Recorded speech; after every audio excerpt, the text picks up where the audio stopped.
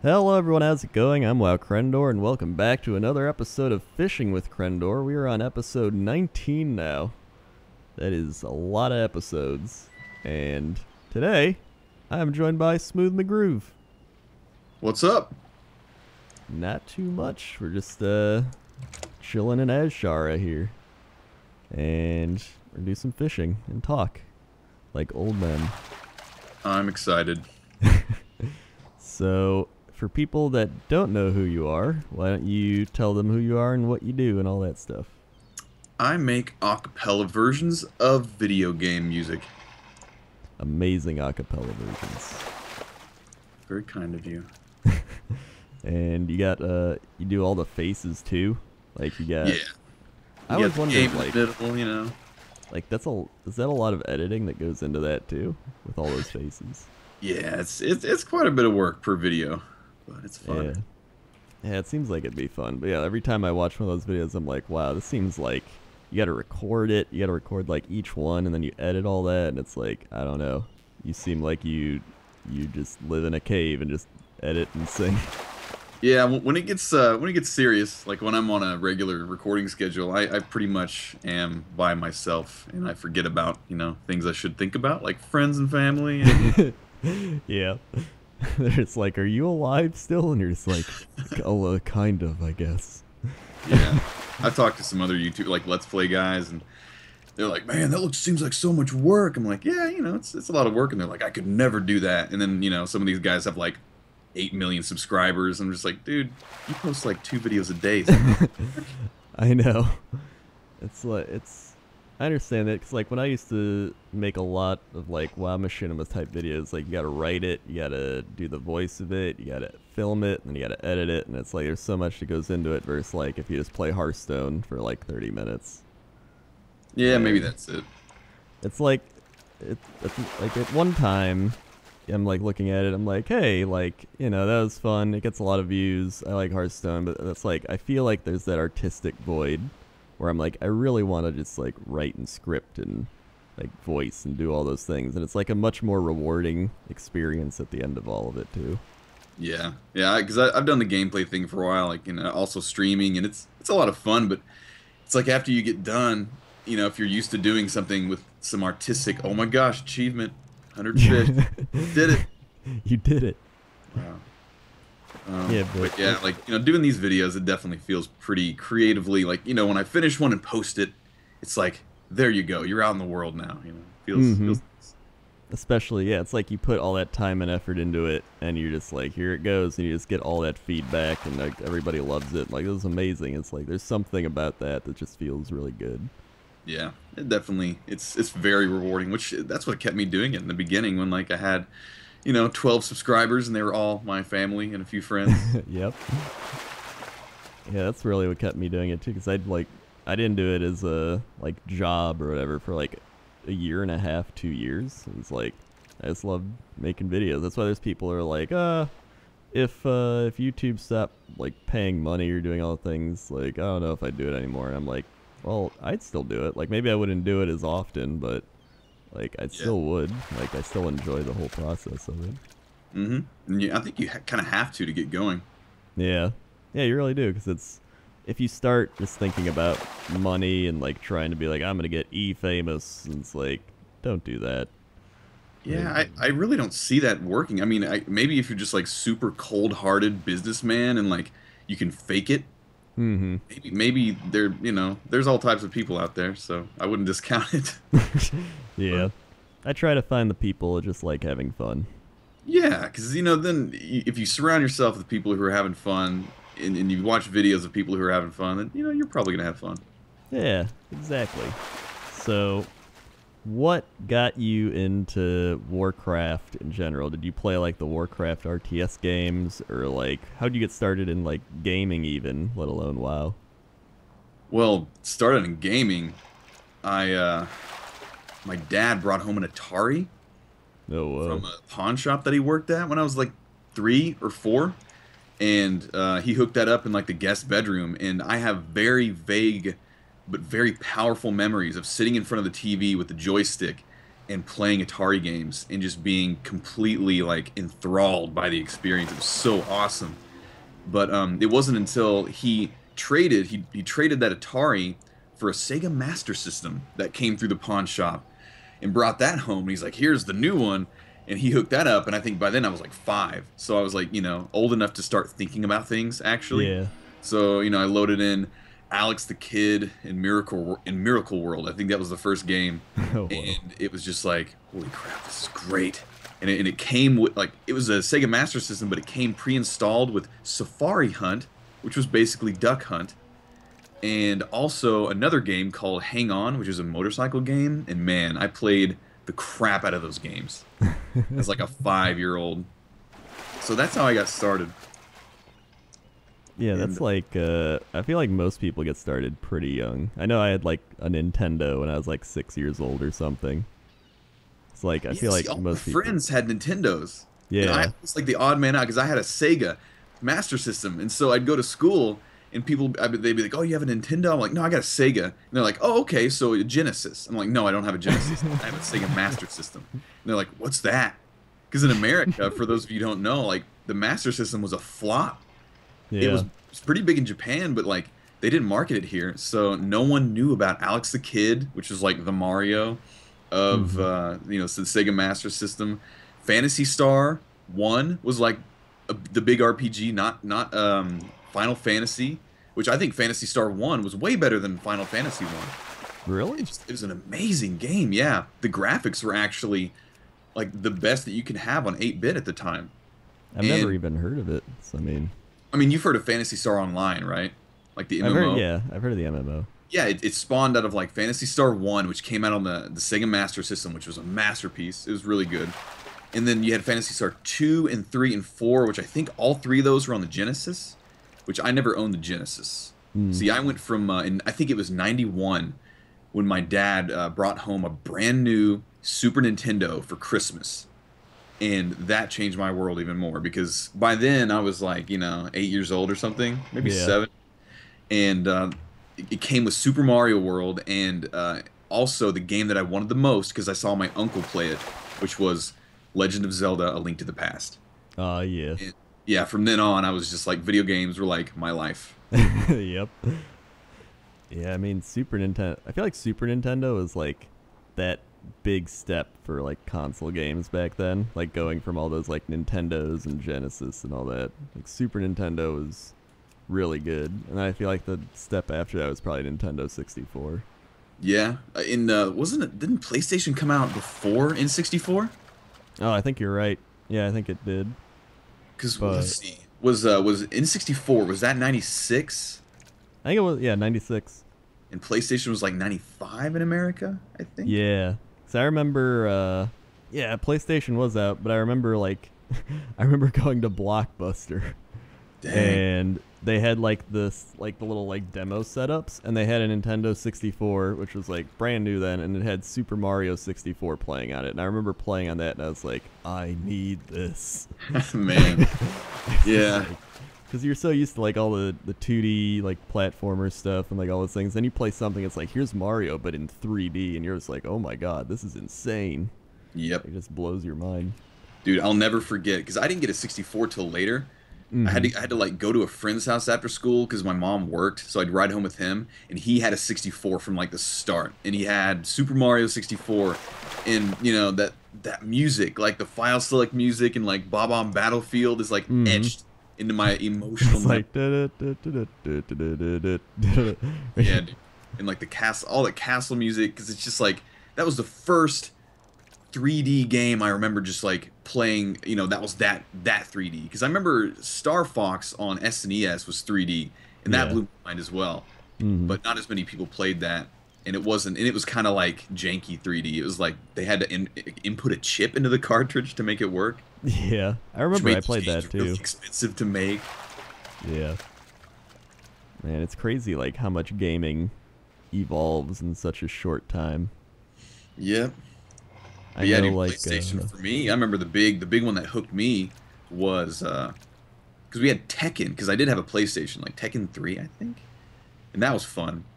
But it was Final Fantasy 7, because my friend Yeah. was like, dude, you got to check out this game, because he was like older than me. I was like 14 and he was 16. He could drive. I remember that. And we went to his house because we hung out a lot, and he's like, dude, check this out. It's called Final Fantasy VII, and I'd never heard of the Final Fantasy series before that because it was kind of obscure in America.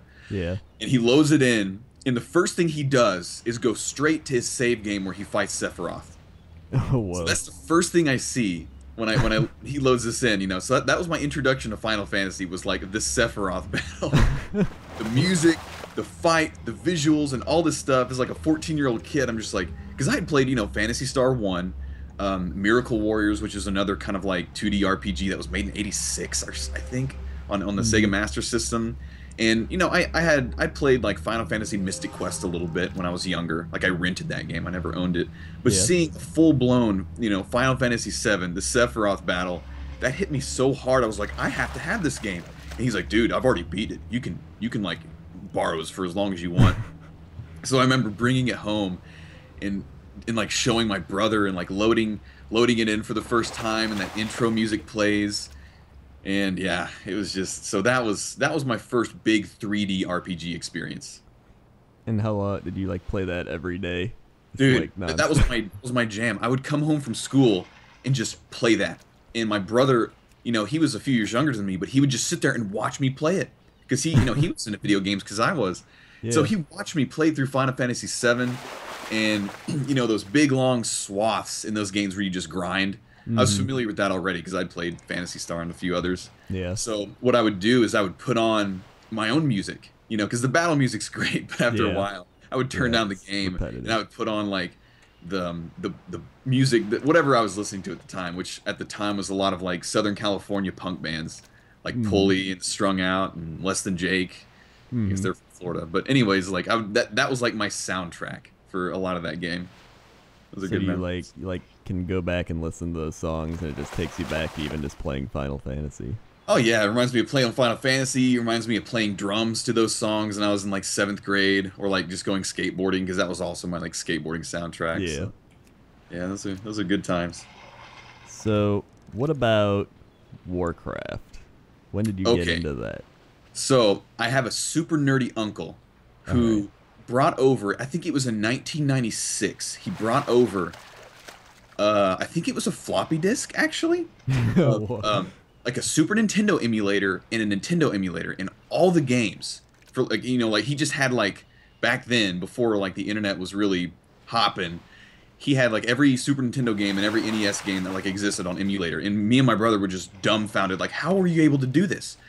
So, you know, we were playing like Excite Bike and Super Metroid on like my Pentium 1. Yeah. But, you know, the 200 megahertz beast or whatever it was. And, but he also brought over the disc of Warcraft 1. And so we played that, and my brother didn't play, but I definitely did. And I remember the squares. It was just squares, you know, and that's how you played Warcraft. And there wasn't a whole lot of lore, but I remember that, I think it was in the fall. It was just playing Super Nintendo emulator and an NES emulator and like playing Warcraft 1. And I thought it was so fun. I loved the idea of just like building up like a world, and it was like completely up to you where you built, because the only game I'd played like that before was SimCity, of course. Yeah. I played that on my like uncle's computer. And like Sim Ant or something like that. Sim Ocean. Yeah. I've heard of that. I think it was Sim World or Sim Ocean on the SNES. I remember renting that game but not knowing what the heck I was doing, so that wasn't very fun. Well, and of course Populous. I played the original Populous on Super Nintendo. And so that was like, of course, the God Overworld game. And Warcraft to me was like a more refined version of that. Yeah. So I loved it. And then I was exposed to Warcraft 2 through the same uncle at his house, like a few years later, whenever Warcraft 2 had come out. And he was playing it. I was like, dude, this is awesome. And he's like, yeah, but just wait until StarCraft comes out. And I was like, what's that? He's like, dude, it's like Warcraft 2, but like in space and better graphics. And I was like, oh my gosh. He's like, yeah, it's coming out like in a month. So I remember a few months later remembering that, and I had my mom drive me to like Warehouse Music or some store like that that sold like music and video games, and I bought StarCraft. So that got me hooked on StarCraft. And so I played that so freaking much. And then you know, 2000 or 2001 Warcraft 3 came out, and my friend got it before I did, and we played the crap out of that. But just like StarCraft, my biggest love with those games was getting on BattleNet and playing custom maps that people would make. Oh yeah, I love custom maps, dude. Like RPGs and weird like team versus team stuff like Commando Wars and like tower defense maps like that. I played that was like 99% of my StarCraft and Warcraft 3 experience. Yeah, was like custom maps. I got Warcraft 3 too, like way back in like the early 2000. Like it was actually, I think WoW had came out already. It was like 2005 or 6, and like I played it, and all I would do is like play custom maps. Yeah, like they're just so fun to play. I mean, that's where Dota originated from too. Yeah, I remember playing Dota back in 2003 or whenever it came out. Mm-hmm. And I was like, this is complicated. I don't really want to play it. So I don't play it that much. But people were so into it, and there were so many Dota maps going on. But I was such a fan of like the tower defense. Yeah, like Winter Mall. Yeah. TD, all these other ones that were out at the time. And I loved finding new ones that I'd never seen before, because it was always like, it was like finding a new game. Yeah. And some of them were so buggy, and they didn't even test them. You know, I was like, oh, this one sucks. But then every once in a while, you'd find one that was just awesome, and I would like play it for like 3 or 4 days in a row. Yeah, I almost wanted to do like a series like now where I like went into Warcraft 3 and like played some custom maps and stuff, because there's still like so many that are happening. Like the scene is still active. That blows my mind. Because StarCraft 2, like I got that, and that's all I did after I beat the campaigns is to get online and play StarCraft 2 custom maps, and the scene there was huge. Yeah. Did you play the Warcraft 3 campaign? Like, or did you just play custom stuff? I played the campaign, but I have almost no memory of it. It makes me sad, because like that was, you know, I got Warcraft 3, played through the campaign, and then just went online and played custom maps. That's all I did. So it like overshadowed the campaign. Yeah. Like I went back in 2009 and installed Warcraft 3 and played through most of the campaign, but got distracted because I was playing WoW again at the time, and I didn't finish it, and I didn't even start the Frozen Throne or anything like that. So I ever since then I've been wanting to go back and play through the entire campaign and just like re-experience it. It's definitely worth it, because like I did a big Let's Play series where like the only videos I was uploading were Warcraft 3, because everyone's like, oh, you played Warcraft 3? I'm like, I've never played like the campaign, and everyone's like, you have to play the campaign. So I literally played through all of the, what's it called, the Reign of Chaos, played through all of the like Frozen Throne, all the like Rexxar campaign. I did everything, and that was like, it was a really cool experience, because after you're done with it, you're like, I want to play WoW again, or just like the WoW lore, and you like look back into like World of Warcraft, and you see so many things that like originated from that campaign that you wouldn't even like recognize had you not played that campaign. Because like I played WoW first, and so I'm like, oh whoa, this is in WoW, and I'm like, wait, this came before WoW. There's just like a lot of those moments, but it's really cool to just, and like years before WoW. Yeah, years. Have you ever played the Warcraft 2 campaign? I never have played Warcraft 2. Me neither. And one of my friends who has played the Warcraft 2 campaign, he was like ragging on me, because like I've never played through it. I've only like I saw my uncle play through bits and pieces, you know, whenever he introduced me to the game, but having never played through it, I never got to experience like that part of the story in its original inception, you know, and that's another thing I want to do. Yeah, it's like, it's really cool, because it's like, it's almost like a look into the past when you play it nowadays. Yep. And it's just big nostalgic trip on top of that. Because like after I had played through the Frozen Throne and everything, I was like, I want to go like all the places Arthas was, and I like flew around, and I was like, this is where the Arthas thing happened, or like this is where that happened.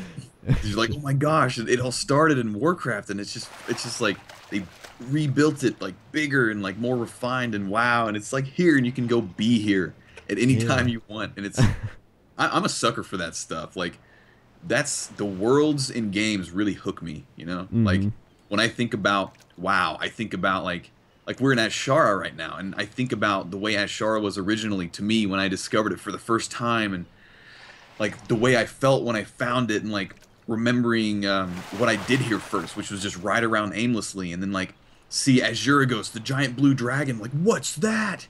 you know, and I didn't know what the heck it was for a while, and then it turns out it's a world boss that takes like 40 people to kill. And you know, I'll never forget the first time that Azure Ghost was like attacked on our server by guilds. It was like a 300-person battle between like Horde and Alliance, where like these waves of Horde would just kill the Alliance that were trying to kill Azure Ghost, and it would go back and forth for hours. And I was on like half of a dial-up connection at that time. Yeah. Because I lived in the country, and my internet connection couldn't handle the amount of packets being sent because of what was going on. And I would log on, and it would just freeze, and I would like see a few seconds of the action and get kicked off. And like that's the kind of stuff that I remember about games, is like the feeling I have and like the events that happen to me like in these worlds. Yeah, I get really into like the ambience and the environment and all that type. Because I remember like when I first started playing, I just like ran off and I was like, I wonder what's out here. Just like run around like exploring everything. I remember I like was like level 5 and I ended up in the Barrens. I'm just like, wow. What's going on? But like, it's like everything ties into it. Like just your level, the quests happening, the mobs, like the environment, the trees, everything, the music even. The like music, I remember, yeah, the music. Like I'll hear songs. It's just like that typical Barrens, like you're in the Oasis type thing, or Stranglethorn, and I'm like, oh my god, it's like all the memories. Yeah, it's just such a huge feeling. Yeah, and I think people underrate the music too. Yeah, never goes away. Because you can come back to WoW 5 years after you log in, you know, like I probably will in like 2020, and I'll like hear the Stormwind theme, or like the Ironforge theme, or the Orgrimmar theme, or the Ashenvale theme, and it'll just like bring me right back to where I was. And I'm gonna want to log on. I'm gonna want to run around, experience that again. And you know, of course, it's not the same because Cataclysm happened, and you know, who knows? In 2020, maybe another Cataclysm. I don't know what Blizzard's gonna do. Yeah. Maybe they'll roll back the storyline to like Warcraft 2, the entire world, and then you're playing, you know. Yeah. Another time travel. Or like, what if they do a thing where you play like Kalimdor? I mean, wait, or Azeroth before the Cataclysm, before the split, you know, before the Maelstrom. Oh yeah, that's right. What if they did that where it's just all one continent? I think that's how it was in the Emerald Dream. Really? And apparently that's going to be the first raid in Legion, which is why I'm pretty excited for that. Because apparently, like I talked to Noble, who's like a super lore nerd. He knows all the lore. I'm familiar with his stuff. Yep, and he was talking about how the Emerald Dream, I guess it's going to be the Emerald Nightmare, which is like the corrupted dream. And he said literally anything could happen in it. You could have like Dreadlord Jaina Proudmoore. You could have like Arthas as a good guy. You could like, it's a crazy like nightmare. And it's a dream. Okay, I get it, yeah. And it's like a world the Druids created, like when they were all back before all this stuff. And so like that was when the continent was one. And so it's very likely that it is going to be like one big continent with just like crazy stuff happening. But that's why I'm really excited. Like probably the most excited I've been for an opening raid since Karazhan maybe. Yeah. So the next expansion, I remember seeing the opening trailer for it, but like where is it happening and when is it happening? Is it just the Emerald Dream? It's not the Emerald. That's just going to be one part of it, like the raid. It's just a raid? Okay. It's so Gul'dan has decided to like. Okay, so it's those islands. Yeah, like the Isles. Yeah, like Warcraft 3. It's the Broken Isles. So like the start of the Frozen Throne is like the place it's happening. So like the Tomb of Sargeras, that's gonna be there. I'm running in there, you know, on the campaign. So everybody's like kind of like, is Gul'dan gonna find the stuff he wrote? Because like he died there. So it's like, is he gonna go there and see like his like books and writings and stuff and be like, what was that me? Or like, you know? Yep. Like, I don't know. But I think people are just happy like Illidan's back because I mean it's like that those old characters are now coming back, and I mean I feel like Blizzard almost rushed into using those Warcraft 3 characters too fast. Like here's Illidan, here's Arthas, and like now we're done. And it's like wait. Well, yeah, and they used them well. Like I really enjoyed the use of them, but the feeling after it was like they're all used up now. They're all gone. They're all dead. Like what's Blizzard gonna do? Mm-hmm. It's like it ran its course, and I you know, it's kind of funny, like the merely a setback thing, you know, like Black Temple was merely a setback on the back. You know, it's like Yeah. it's kind of silly now, but and it is fan service. But at the same time, the other half of me is glad they're doing that because again, I love Illidan, I love I know. Kael'thas, I love all Archimonde, and I haven't played Warlords since January, so I've heard they brought back Archimonde. Yep. Like, have you done that? I have not done that, but I know they did bring back Archimonde. That was like what happened with Gul'dan. Like, he did something like he did with Ner'zhul, and like so Gul'dan. I don't know. I don't know enough about all of it, but that's all I know is like Archimonde and Gul'dan. Like Archimonde died, but he didn't die, and it's like I don't know. So many things. Man, so now that my account's back online because we're doing this, I spent the gold and I got my month. Maybe I should go do those looking for raids and just kind of get the story. Yeah, that's the one nice thing about like LFR is like even though it's really easy, it's like you can catch up on all the lore and raids and stuff really easy. Just kind of chill out and get it all done. Dude, you know what I haven't done since I logged on? What? I haven't used all my like cool stuff. All the toys. Gotta use all my toys. Got my oh man, what do I have? I have like everything. There's Dude, Mr. Smite. Keep going. Oh man, I saw Ghost Pirate, Millhouse Mana Storm. Gammon. Of course. I get a cheer. Strength and honor. Yes. No Gammon. Bloodmane Oh, I Charm. love Over the Sindori. Oh my gosh, this is the best one. I love this stuff. I know. I love how they just add in those things just for fun. You remember this one? I do remember that one. Oh my god. Got Mirrodin's Favor. Nomergon Pride. This one I was so proud to have. Oh, was that from the event thing? That was the event, yeah. Yeah. Was this the one? Was this the event like right after? No. I think it was right before the Cataclysm. Right before the Cataclysm, yeah. Yeah. Oh my god, did you I don't know if you've seen any of my other fishing with Crendors. I fish with Ross. And Ross has a bug on one of his guys where he did the like Cataclysm event. He got like a prophet sign that goes like on the back and front. It's like the world is ending. And I guess his character like glitched out or something and like he logged off during that event and then he logged back in like a year later on him and that sign was still on him. Really? And then he like died and like the sign was still there. And like it never goes away, and so he always has like a permanent like cataclysmic like the world is ending sign on his character. I guess he like awesome. He told the like Blizzard dudes, and they're like, "We've never even heard of that. Like we can get rid of it if you want." And he's like, "I think I want to keep it." Like that's so epic. crazy. Yeah, I remember that, but it's been so long I never would have remembered it unless you mentioned that. That's like the best Easter egg thing. I know. Bug with a world event that only happened once. I know, Oh my it's gosh. so weird. So yeah, it's probably like one of the only people that have it. So That would yeah, be like it's- if your character bugged out in vanilla while like banging the scepter to open the AQ gates, and yeah. your character bugged out to where it's like permanently holding the scepter or something like that. Yeah. Oh man, I remember that event too. I remember like collecting all the resources for like your servers Yep. and like getting all that. And I remember I had like they were like the AQ's opening and I went to like go to Silithus and that game just crashed and lagged and I was like, I don't care enough to like watch it open. So like now I wish I did, but like back then I was just kind of like, oh, it's just a thing happening. I'll just whatever. Man, that was a huge memory for me, being like right at the gong and seeing like the entire server there. Mhm. I have screenshots of it somewhere, and I haven't found them since like 2006. So, oh man, those memories. Yeah, those one-time events. That's the kind of stuff to me that makes WoW feel epic, because it feels like a world that has stuff that happens, Mhm. and it'll only happen once. You know. I wish they had more of that now because they haven't really done any like big one-time events. There's What? Avion's feather. Yep, I forgot. That. Well, I'm on my way back. This is awesome. I'm in my Murloc costume as a ghost. I'm a flying. flying. Now he bugged out. Now he's running through the air.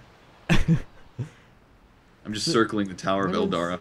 I'll be back. Just give When's me the a sec. last one-time event they did? I'm trying to think.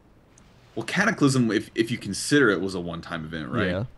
Yeah. 'Cause, you know, it changed the world. I think it would be Cataclysm then. Yeah. And I love those events too. They are really fun. And it's like it makes you feel like you just participated in a really like special thing. Yep. I love that stuff. So I mean, we didn't actually talk about how you got into WoW. So how'd you get into WoW? Okay. Well, you know, that led up to all that. You talked about Warcraft 3. But it wasn't until, let's see, I was playing tons of Diablo 2. And one of my friends was telling me about how they're coming out with this thing called World of Warcraft. And, okay, now I'm fishing and I don't have a line. It's just a bobber. I don't even see you fishing. Yeah, it doesn't even show a pole. It just shows the bobber. That's fun. Okay, so if you're in a Murloc costume and you fish, there's no fishing pole or line. Okay, what was I saying? I was playing tons of Diablo 2, and my friends were like, dude, they're making this MMO called World of Warcraft. It's going to be like EverQuest, because they were playing EverQuest at the time. Except it's like the Warcraft world, where you get to like make an elf or an orc and like run around and like level up. And I was like, are you serious? That sounds like the best thing ever. So, in fact, I remember sitting in class, imagining what World of Warcraft was going to be like in my head because my friends had told me about it. And I remember drawing on a piece of paper, like, while my, teacher was giving a lecture or something. Like, I was imagining, like, the world, and I was, like, drawing it. And I was, like, drawing, like, the paths that your character would go through, and, like, trees and mountains. And I was just, like, being a kid, like, imagining what this was going to be like in my head. And I was imagining a 3D world, like the green skin of an orc, and you're just running around and, like killing stuff and finding items.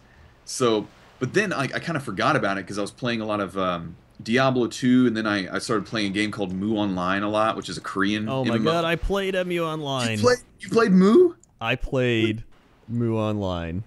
Okay. That was what I played. Alright, yeah, we gotta talk about this. Yeah, I played it, like, back in, what was it? It was just in beta. I played it, I was, like, in 7th or 8th grade, and I played it before WoW came out. Okay, that was what I was doing. So you played beta just like I did. So they didn't have the pay-to-win crap at the time. Yep.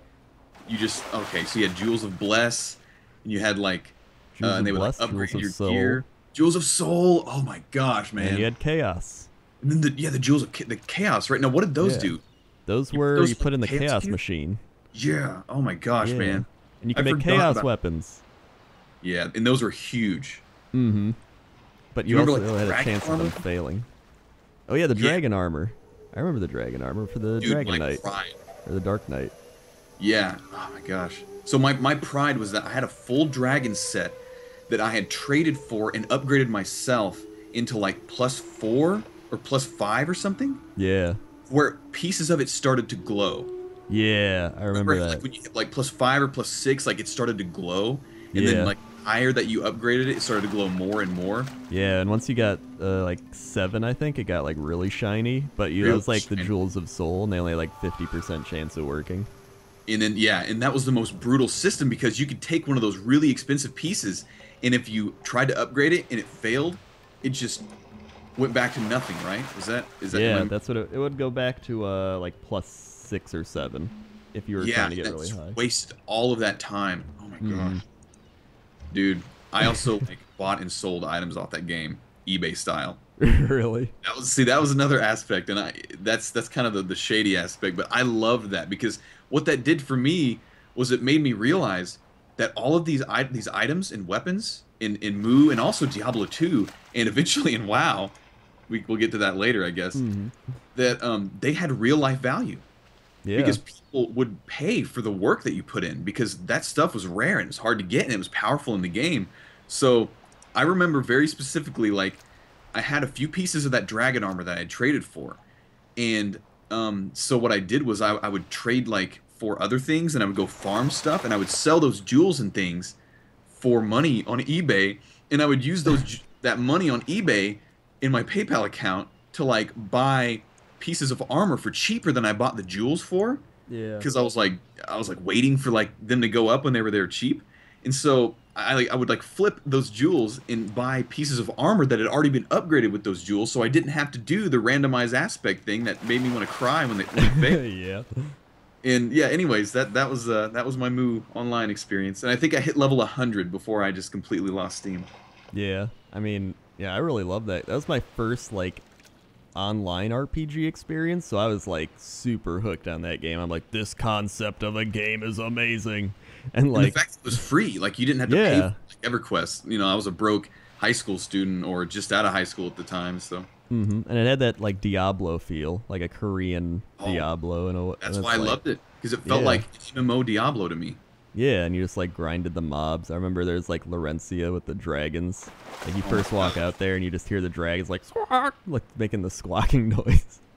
You know what's really sad about that game though? Hmm. I went back in 2011 or 12 because I was nostalgizing about it with one of my Yeah. friends that played it with me. Like, oh my gosh, I want to log back in on that game because it still exists. Mm-hmm. I log in, and it's like a pay-to-win system, and it's just completely everything that I thought was awesome was completely devalued, and it didn't age well.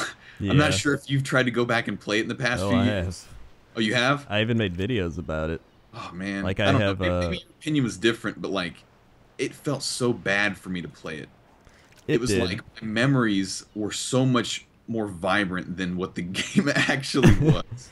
Yeah. Well, like when Like, I go back, I mainly just go to like I go to the zones and I listen to the sounds and I kind of like walk around. And that's like my main experience of like nostalgia because that brings back those memories. But like yeah. the game is like a playable game and like in general now I'm like, no. But like going back to those zones, like going to Noria, like the elf zone, Oh just yeah. hearing the sounds, or Davios, the snow zone, just Man, hearing it's been like so the long there. So many yeah, hours. dude. Dozens Like and dozens of the hours. Yeti noise, where they're like, "Roar." Like all I would do Yeah. is just like sit by the Yetis and just like farm them. I was a dark wizard, so I'd use like evil spirit, and I'd just tape my mouse down and go like, Oh, that's what I would do. That's exactly. I would go Yeah. ahead and do that stuff. And that's how I would farm a lot of my crap. oh my god, like in the dungeon, there's like one spot with ghosts and stuff, and I would just sit there with the ghosts, and like people would come kill you and try to take your spot. Yes, So you'd they have to like would. kind of pay attention, like oh I can't lose this spot. Oh, but it was so good. I remember, Yeah. oh my god, like I would like sit in the like Laurencia, and I remember I would just like listen to the noises, like the anvil clanking. You remember that anvil guy? He just Yeah, like it was yeah. like clang, clang, And it was such a clang, sparse clang. soundtrack game, you know? Like Yeah. the sounds were sparse and the music was sparse, but because of that, like it rang out so much in your memory because it was so, I don't know, poignant. It was so Yeah. like that was all there was, and so you remembered Yeah. it. It's like the sound effects stood out the most because of that. All right, what Like the class wind. did you play back in the day? I played a dark wizard, Dark and wizard. then he went into a soul master. Mm-hmm. So I think it was, and then I got high enough that I made a magic gladiator. Dude, I never even had it like, though, because those were like that was like the OP class Yeah. that like you couldn't make until you hit a certain level. Mm-hmm. And I think by the time that I could make one, I had already started playing WoW, and so I wasn't playing that game as much. Yeah. I think I that remember was I was playing WoW, and then my friends were like, "Hey, we should go back to it." Like they did some updates and stuff, so I like went back, and I was like still having fun. It was before like they went super pay to win. They Mhm. were like, if you pay like $5, you can go on this server, and it has like double the gold and double the drop rate. And I was like, fine, I can do that. Like it wasn't like buy the craziest shit possible, but like Yeah. I did High that for a gems. while, and I was like, this is pretty fun. And then I just kind of lost interest again, and like everybody stopped playing. But like, I don't know, I got a magic gladiator. He was like super fun, and I don't know. I really enjoyed that game back when I I played loved it. it. I absolutely loved it. I was in a band whenever I think WoW had come out already, and I kind of was taking my first big break from WoW, and I was in a band with this guy, and I knew that he was into video games, and I wasn't even playing WoW at the time. I was focusing more on music. Like every time I take a break from like video games, it's always to like focus on music. Yeah. So like we were talking about stuff, and turns out this guy that I was playing in a band with was an EverQuest GM. And I was like, "Are you kidding me? I've known you for like a month now, and you were." He's like, "Yeah, I just used to work from home, and I'd log on every day, and Sony would pay me X bucks an hour to like get on and just be a GM in EverQuest." And I was like, "Are you kidding?" And so like I just nerded out with this guy because he was not the nerdy type. he was actually what you'd probably consider like one of those guys that you'd think never played video games, or if he did, he wouldn't talk about it. Turns out he's an EverQuest GM. So we started nerding out about video games, and I told him about, I've been playing WoW and stuff. He's like, yeah, I've heard about that. I heard it's a lot like EverQuest. I was like, yeah, it's a little bit better though. And then I started talking about this Korean MMO that I played called Moo, and so he actually eventually downloaded that game and started playing it with me. And then he and I both found out at that time that you could download like this program that would automatically farm for you when you were asleep. Because it was so much easier than like taking down your mouse button and like using a weight to like hold down your F key or whatever. So I downloaded this program with him, and he's like, I don't think I'm going to use this though. I'm just going to play it legit. I was like, okay, I'll use it when I'm like at school or asleep, because that was so exciting for me to go to school and come back and like, oh my god, inventory, look at this. And I'll never forget the day that he sent me a text message. He's like, I think your character just got banned. Like, what? And he was like, yeah. He was like, it just sent, because it sent out a world message when it would ban someone, and it was like scrolling across the top of the screen. It was like, so and so, my character name has been banned for botting. Oh my god, I remember those. Yeah, and he sent me a text message. He's like, dude, yeah, I think your dude's gone. I was like, no, because he was so high level at the time. I think I'd hit level 200 something, which was huge at the time. Yeah, that's and I had so much stuff. So that was the end of Moo Online for me. I remember like the messages that would go across the top. So I remember they used to have the dragon invasions too. Yes, that was when I started playing the second time. That kind of stuff was being implemented. Yeah, I remember you get like the boxes of luck, or the box, like all those boxes. You just go throw them and that get. was such a huge thing. It was such a rare thing. Oh my god! Because I remember I used to get a bunch of them, then I'd go like open them in Noria by this like little tree, so nobody could steal my shit when I opened it. Yep, because it was like Diablo, man. Stuff would drop on the ground and other people could get it. Yeah. That was so exciting for me. Like that's why I kind of wanted a game like that again. And Diablo 3 happened, and it was like that kind of, but then they kind of like went away. Then they did like personal loot, and I was like, oh man, this isn't what I remember. This isn't like stressful when a boss dies and it's like a click fest. That's what it's like in those games. It was a click fest, and like it felt so awesome whenever you got the item, because there was scarcity. It was like, who got it? Who got it? I got it. Oh my god. You're like, if your friend got it, and he was in a group with you, it was like the same excitement. You're like, I remember it. What is it? I remember going to like those like Lost Tower. Like there's all the levels of Lost Tower. Yeah. And I remember the top one, there'd be people AFK farming, and I'd like go through there, and I'd hear like the ding, like a gem dropped, and I'd just go steal it from them.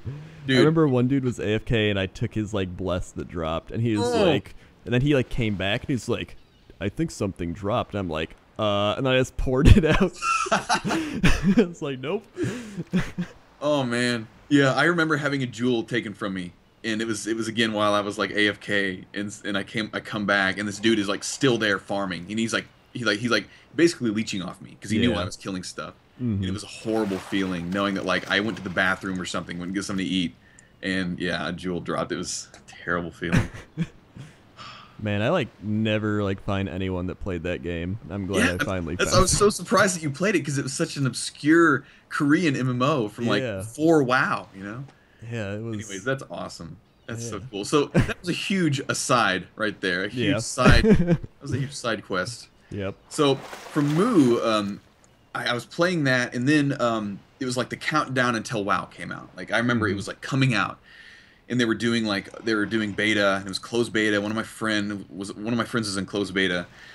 And I was like, dude, I need to build a computer. So like one of my friends knew how to build computers, and so I spent a bunch of my Moo and Diablo money that I'd saved up on PayPal by selling items, and built a gaming computer that was really good. And it was green, see-through, had aliens on it, of course. So that was like what was popular at the time, and that was what's cheap, so I bought it, and that was my WoW computer. And so I remember the first time I ever logged on WoW, it was a stress test. It was like during a weekend, I think, or maybe it was a week long. One of those open beta stress tests, the first one they ever had. And I logged on. I made a troll hunter named McDonald's because I thought that was funny, because it was like, just retarded. And so I logged on McDonald's, and I was like running around, the troll orc starting area, just like being so excited. And I was so pumped about this game. But then it hit me, and I realized everything I'm doing right now is going to go away because this is just the beta. So Yeah. no matter what I do, it's going to be erased, and that made me feel really bad. So I think I only hit like level 8 or 9 or 10, and then I stopped playing. So that was the first time I ever actually played WoW, and it was like the countdown until like when it was actually coming out, and like my friends and I, we had a group of like 10 or 15 of us that were like just ready for this to happen, and we couldn't decide if we were going to go Horde or Alliance, and then eventually we settled on Alliance, and I was out of town whenever WoW released that night because I was on a vacation with my family, and I was kind of bummed, so I didn't get to experience the opening night. But turns out it was kind of good that I didn't because the servers were horrible. Like so many people were logging on, and Blizzard didn't expect it. You know, did you play from the beginning? Oh, dude, I remember I played. I didn't play beta, but I played. It was right after Christmas. I remember it launched in like November. Yeah, November, and I got it on like New Year's Day, like January 1st of 2005. And I was like, all right, my friends are getting it. They're all playing it, and I remember being on like TeamSpeak, and they were just like, oh my god, we just took a Zeppelin, and there's like alligators and stuff, and they kill like in Stranglethorn or raptors. Like they had no idea, so they just took the Zeppelin and died there. And I was like, I want to play this game, and I was like looking for it, and everyone was sold out because you needed to buy the box copy.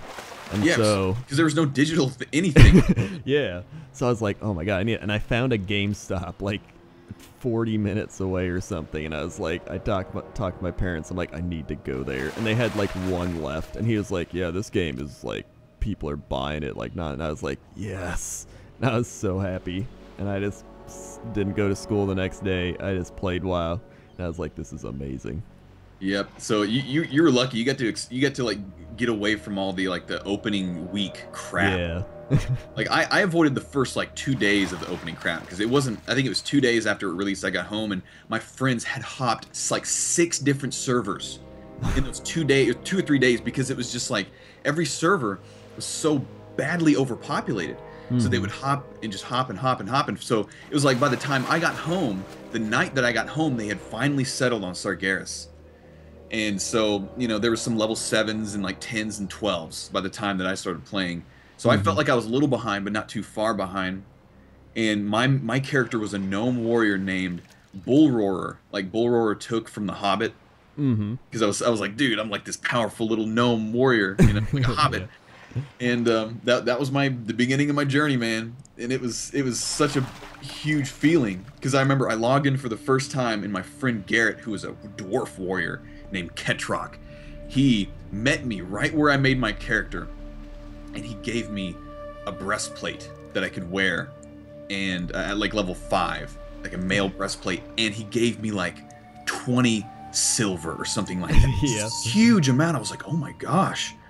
Because I remember I didn't make my own first 20 silver until like, you know, level 10 or something. Yeah, so, making money back then was really hard. Yeah, because I remember within like the first night or something like that, it was a big deal. Like someone in our guild, one of my friends who had played Final Fantasy 11 with us a little bit, he was like, dude, he has a gold already. And everyone was like, oh my gosh, Bon has already made a gold? He's like, yeah, he's like a leather worker. He's been skinning and doing all this stuff, and he's already level 13 or whatever. And yeah, it was just like such a huge deal those early days, because, and you know, of course, me being into the economics of video games, because I bought and sold items on like Diablo and Moo and stuff. Yeah.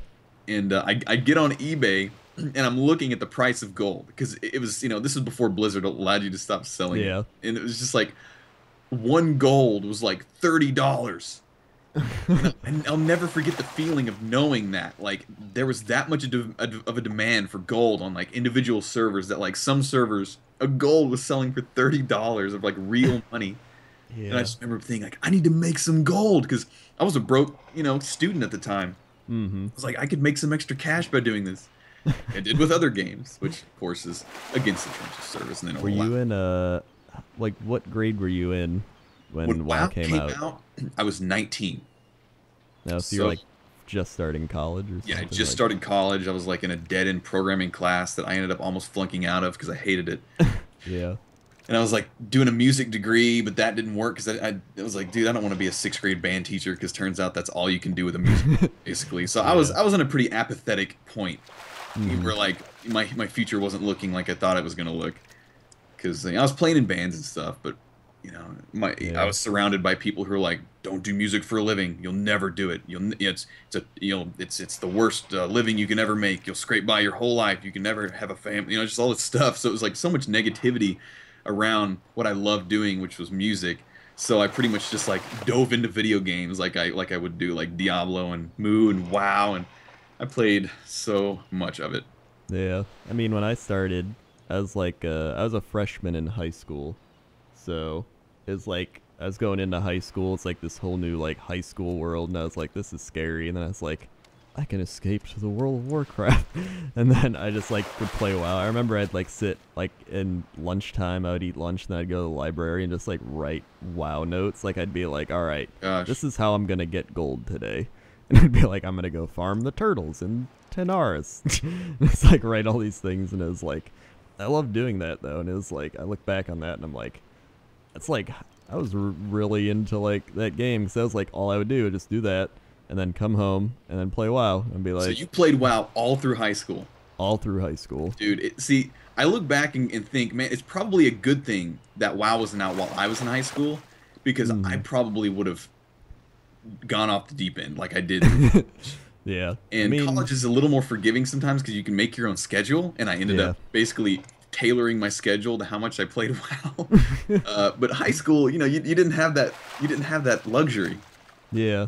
So I mean, well, I didn't really try too hard in high school because of, like I got C's and I got D's, but I was like, hey, as long as I pass, you know, I'm gonna play WoW. I would use up all my sick days and like just play WoW. You know what my WoW was in high school? It was Diablo 2. Oh wow. Because Diablo 2 came out in 2000. And by the time 2000 happened, I was like, I think it was the summer of my freshman year, I think. So like all through high school, I played Diablo 2 like crazy.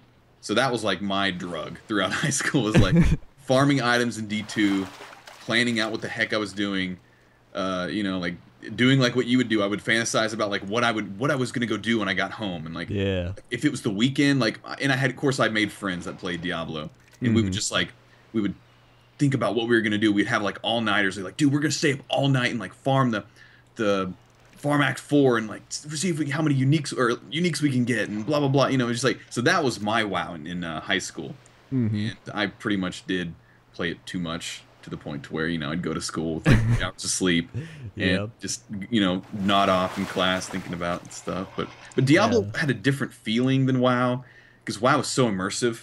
Yeah. And it's a persistent world. Whereas Diablo is kind of like you made your own instances of a game, and your friends could join your game, or you could join your friend's game. So it was a little bit less like of the immersive thing. I'm now an expert fisherman. this is really helping out your fishing. Yeah, dude, I'm grinding. Yeah, it's like I look back on high school and it's literally like half my memories are like vague high school memories, and the other half is just like WoW moments. Like I remember like getting home on Monday and I was like, this is a Nixie a day.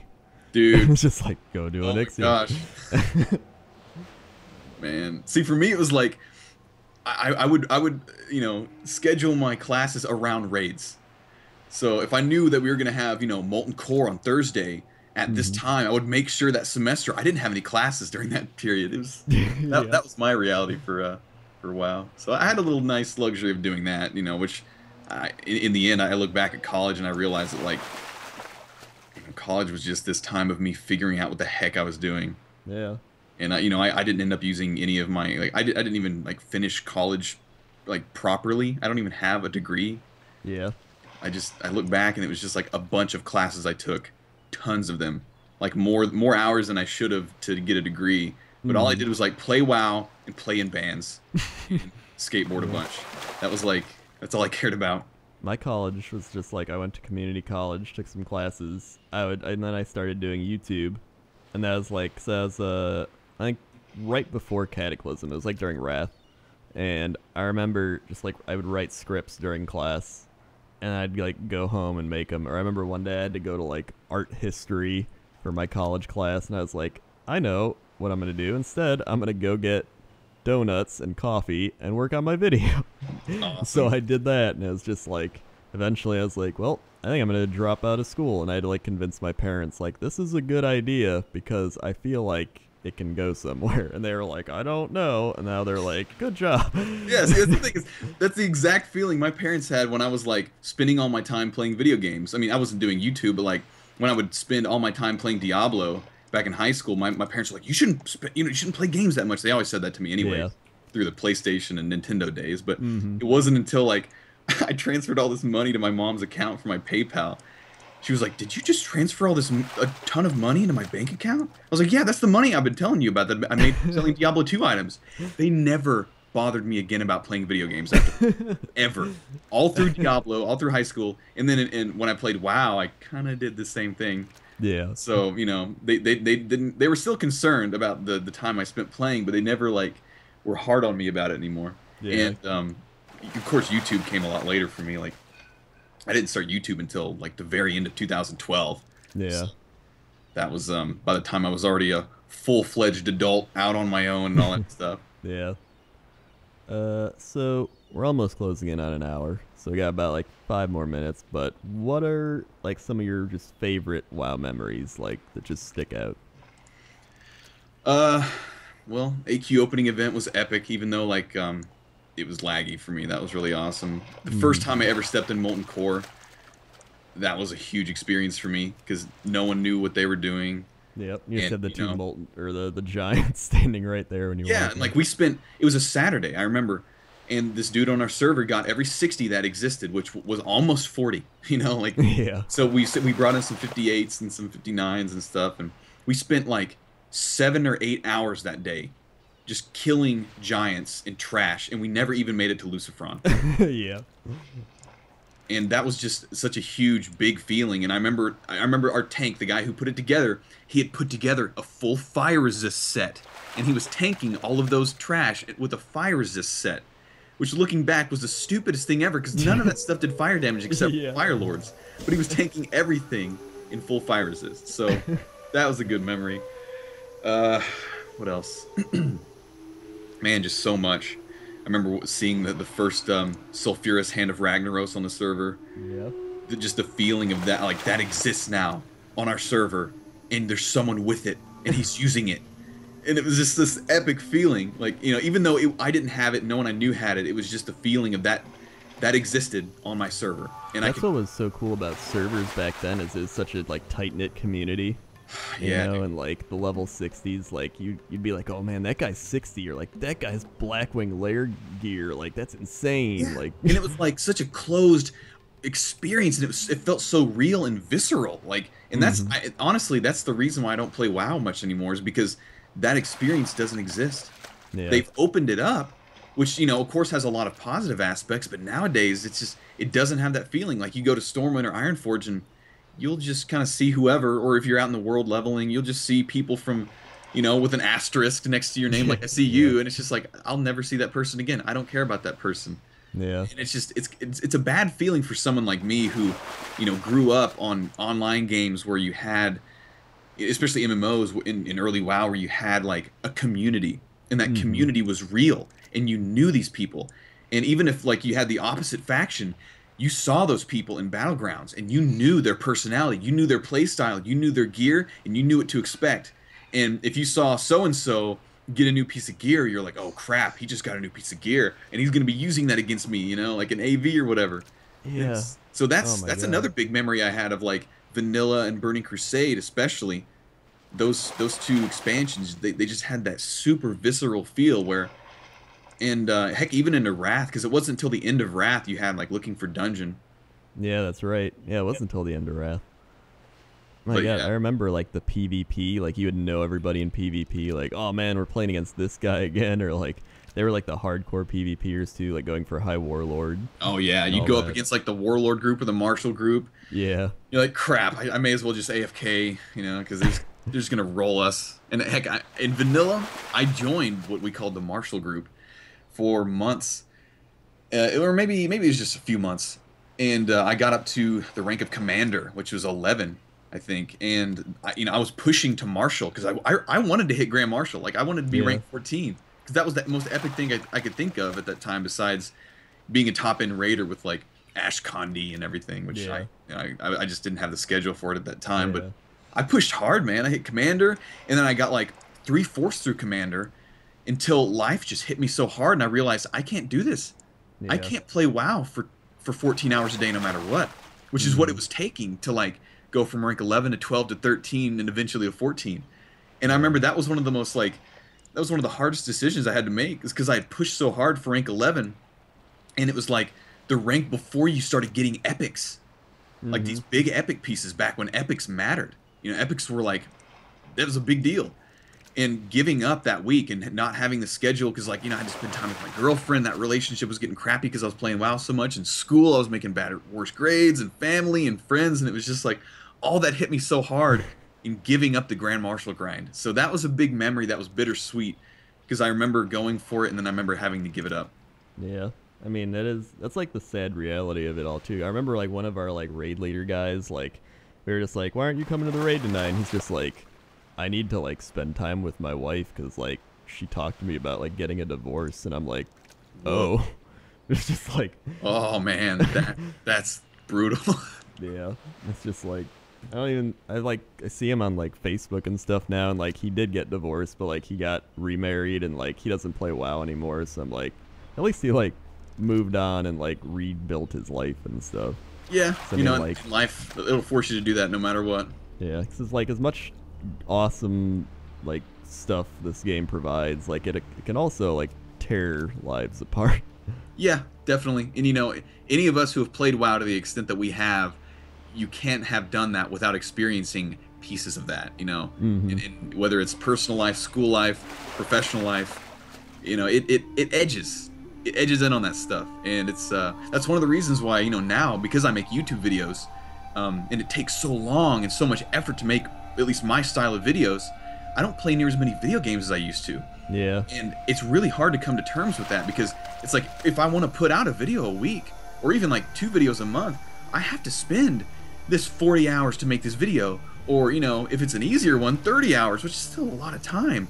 And if I want to make like a really tough video like One Winged Angel or like Gower Plains, it's like, dude, I'm like out of commission for 2 or 3 weeks straight making this stuff, and like I can't play video games unless I like time manage.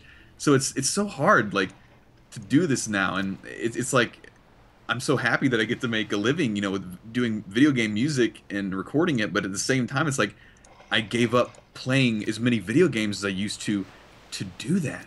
So that's been a weird thing I've been having to come to terms with these past, I guess it's been 2.5 years now. So Yeah. A lot of times, even when I play games, I just stream them now, because I'm like, well, then it's like I'm kind of working, you know. And it's like I'll make like Let's Play stuff, but I still miss like putting in all that editing. Like I'm making a big series now, and I'm like, oh yeah, like I keep telling people like it's coming along. Like I'm making this big Billy series, and like I wrote like a 30-page script so far, and I'm like, I'm really pumped for it. And then I like started editing, and I'm like, this is gonna take a while. Like I need to voice it all and get other people to do voices. There's so many characters, and like everyone's like, where is it? And I'm like, it's a lot more work than I thought. Yeah, man. Anything creative like that, the more creative energy you put into something, it takes a lot of time and energy. And a lot of the YouTube audience, I've realized, are younger people that don't have a lot of perspective on what it takes to do that. Yeah. And you know, it's a whole lot different than, you know, loading up a stream or loading up a Let's Play. But a lot of people don't understand that like it doesn't take much energy to do Let's Plays or streams, because you're not really putting in creative energy there the same type as it takes to create a machinima or a story, or, you know, make a song like I do. It's a whole different animal. And that's another thing that I've been having to come to terms with, because a lot of people on the other side, they don't realize that. They don't care. A lot of people only care if you put out something, no matter what it is. And it's like, but you don't understand. This takes effort. This takes a lot of energy, you know? Yeah. So, but there are a lot of people out there who do get it. A lot of people who do understand, and they don't mind if you take the time, and that gives me a little bit more peace, I guess. Yeah. Well, speaking of that, why don't you promote your channel or your stream or whatever you want to promote? Yeah. Well, if you like video game music and you would like to see it done in voices, which is kind of it could be an awkward thing, but it could be a fun thing, go to my channel, youtube.com/smoothmcgroove. I also have a Twitter and Facebook where I kind of like post stuff, you know, updates, you know, and sometimes random crap that doesn't make any sense. Yeah. That happens. So yeah, that's me. That happens a lot on my Twitter. Yep. I just post That's the fun random. part about Twitter. You can just post whatever. Yeah. And I'll put links to all that below for all the lazy people like me that just want to click on it. Cool. So that was fun. Yeah. Thank you for This joining has me. been fun. Yeah. Indeed, man. Thanks for inviting. Yeah, no problem. And I always never know how to end these, so I just try to make them really awkward endings. Can I slash wave? Let's see. Can I slash wave in this can. costume? It You works. can. Yay. Yay, BlizzCon! Bye, guys. Yay, BlizzCon 2007. Woo! See ya.